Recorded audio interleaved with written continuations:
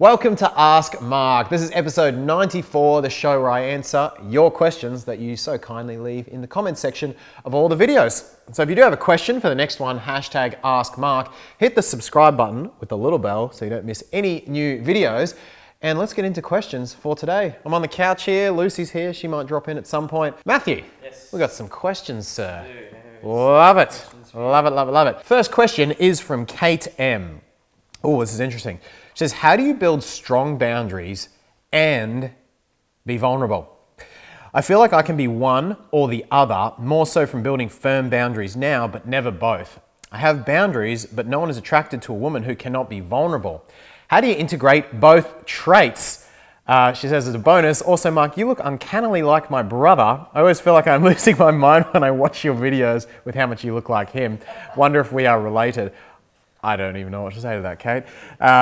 Boundaries and vulnerability. This is a great question because we think that, oh, I have to have boundaries from a place of strength. It's like boundaries are putting up walls and fences, right? But we forget that any good fence, if it doesn't have a gate, is just going to keep everyone out.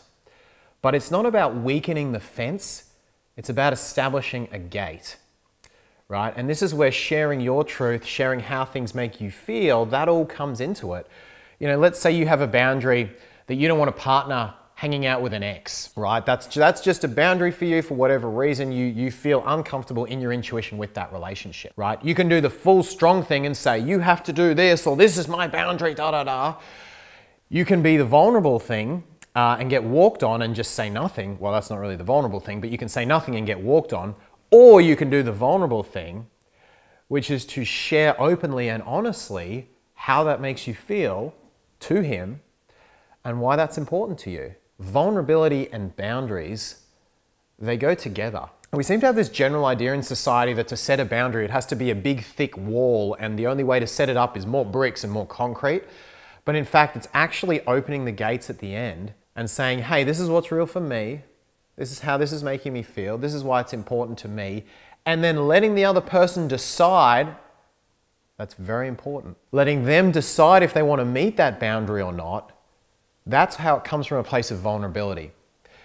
Because when people come from too much strength, and when men or women come from too much strength, they're either keeping other people out entirely by saying, F you, that's a boundary of mine, or they're not giving the other person the choice. They're saying, this is a boundary of mine, you have to do this. Which if I reach through the camera and say, this is a boundary of mine, you have to do this, you're like, bugger off, Mark. Why are you telling me what to do? Whereas if I say, hey, this is me, this is how what you're doing is making me feel, this is what's real for me, this is what's important to me, and it would mean a lot to me if we could do this, or if we could arrange this, or work together on this. But it's totally up to you in the end. You get that full decision. I just want to share what's real for me. Vulnerability and boundaries absolutely go together. Second question is from Anne. And Anne says, what can I do if someone left me without a reason? I love to watch your vlog and I love you. Thank you, Anne. Look, Anne, I'm not sure of the context of this. I don't know if this was one date or a year or what this really happened. But unfortunately, human beings are human beings. And ghosting, I mean, there can be a number of things. If it's a shorter term ghosting, if it happens early, it can just be the guy didn't want to hurt your feelings. It can be, and this isn't to excuse it, but there's all sorts of reasons that humans are humans and we don't have the courage at the time to speak up. In a longer relationship, it's often a chronic lack of speaking up that's built up over time that then actually just ends up in a ghosting. And a lot of people who say to me, the really bad ones where they say, oh, my boyfriend ghosted 6 months after being together or 12 months after being together, that is like the pinnacle of not speaking up expressed as an action, right? So if someone's ghosted you after like a year, I guarantee that relationship problem started in that relationship 8 or 9 months earlier, where someone wasn't speaking up and it just got so bad that no one was willing to confront it, that the ghost was the end result. Humans are humans. Unfortunately, we don't act in our highest values all of the time, and each of us has our own fears. And especially if you're out there dating, you've got to remember that. It's very rarely about you. But if it has been a longer time and if you have known someone longer, it can often be a sign that there was a chronic problem that just kind of came to a head, and unfortunately that was the result. So good feedback on your relationship if it's happened that way. Otherwise, check in on what you've done and any way you might have contributed, but don't take it personally. I've been ghosted, you'll get ghosted. All of us have been ghosted at some point, and it's very rarely about you, especially early on. Third question is from Sajulita. So if he would say, I was meeting with someone else, show him my back. This is what to do when a ghost returns. I mean, yeah, you can. He's allowed to meet with others, and you can just decide what you do with that information. That's really up to you. Deleon Girl 72 says, question, where does going down on them fail? Thanks for info, #winning. Where does going down on them fail? Matthew, help out with this one. When does it fail? When does going down on them fail? I would imagine that it's a failure if the person that is receiving is not enjoying the experience, but feels inhibited or unable to speak up about it. Because sex fails all the time, oral sex fails all the time, that's okay. We all do it. We've all done a bad job or received a bad job. But when you can't give that feedback and you can't correct, I would say that's when it fails. Alicia says, wonderfully explained. This is on how to find a boyfriend video. Thank you. I have a question. Can we apply standards in getting to know a person without realizing it? Can we apply standards in getting to know a person without them realizing it? Right. Absolutely. Absolutely. I'd say 90% of this is your own actions. You can't, absolutely. People feel it in your actions 100%.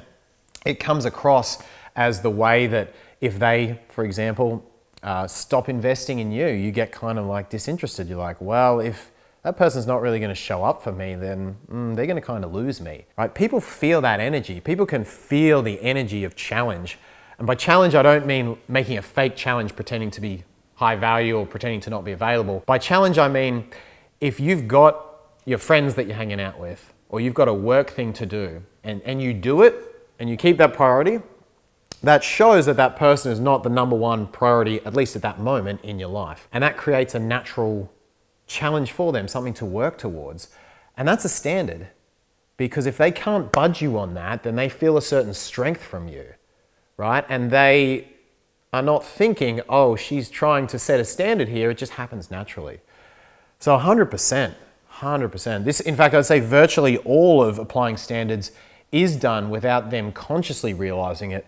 They just feel that. They feel that you're not bending for them. They feel that they've got to work to impress you and to keep you. Absolutely. And the next question is from Nora Cat. Nora Cat says, are blind dates a good idea for long relationships?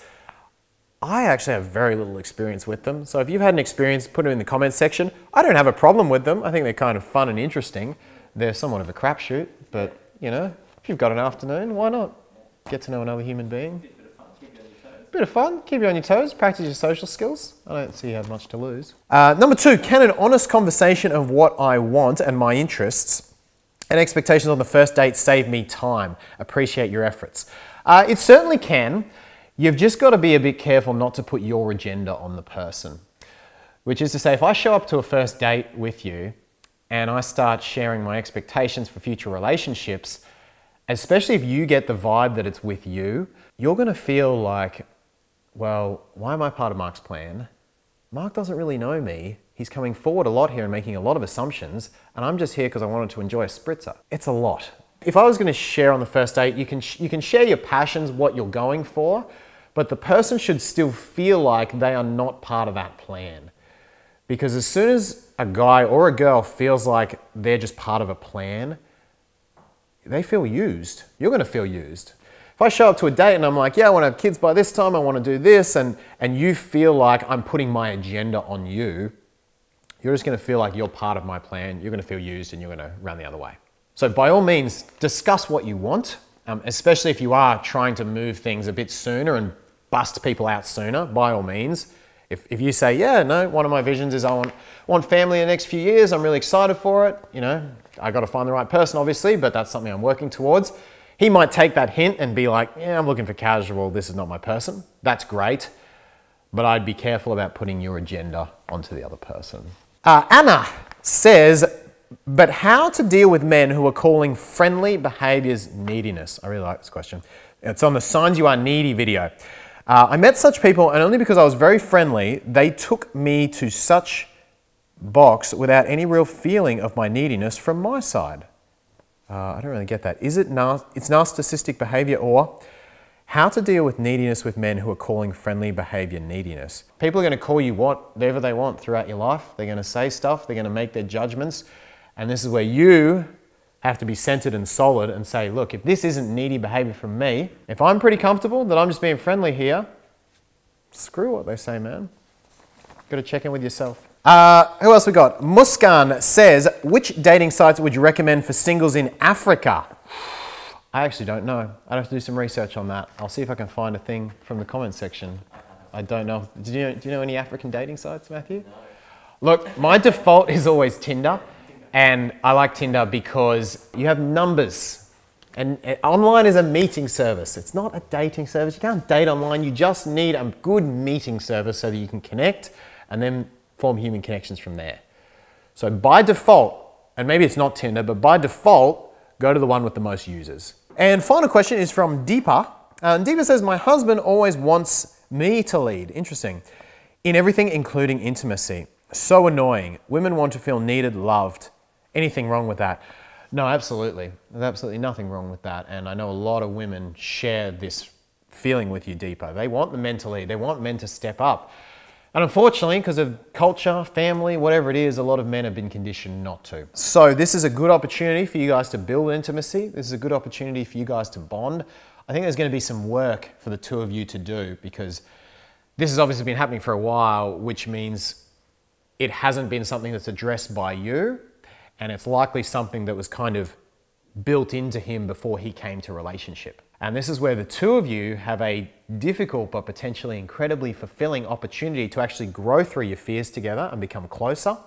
He can step into the man that he has the potential to be, and you can step into the feminine energy, and the woman, the still assertive but feminine, receptive, let him lead woman, that's beyond your fears as well. So those are the questions for today. Thank you for joining me. Post yours in the comment section below, and don't forget to hashtag Ask Mark when you do. Hit the subscribe button with the little bell. You have to hit the bell so you get the notifications. And don't forget to grab a copy of my book. I don't have one on the couch here. Matthew's looking for the book.